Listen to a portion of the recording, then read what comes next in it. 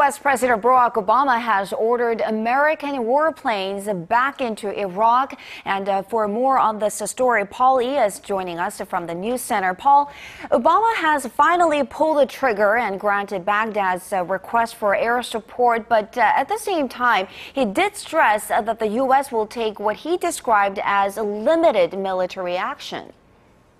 That's right. In a rather surprising announcement, President Obama said on Friday that he authorized the Pentagon to launch targeted airstrikes in Iraq to help thousands of trapped civilians with food drops and to stem the rapid advance of Islamic militants. Our Connie Lee has the details.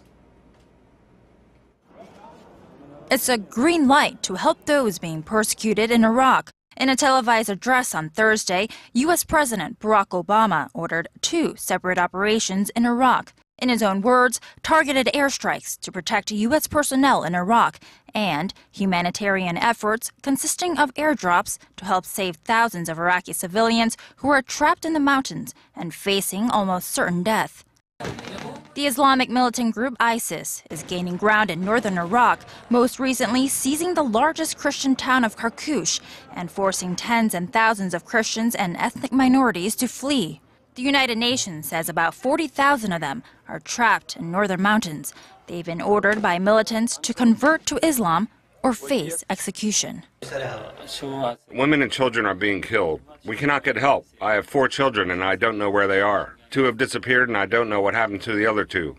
Mass killings of religious and ethnic minorities are reportedly taking place, with militants even beheading children.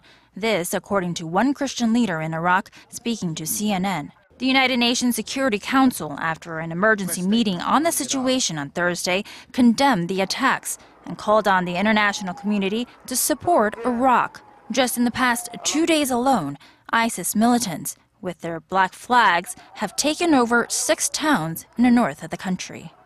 Connie Lee, Arirang News.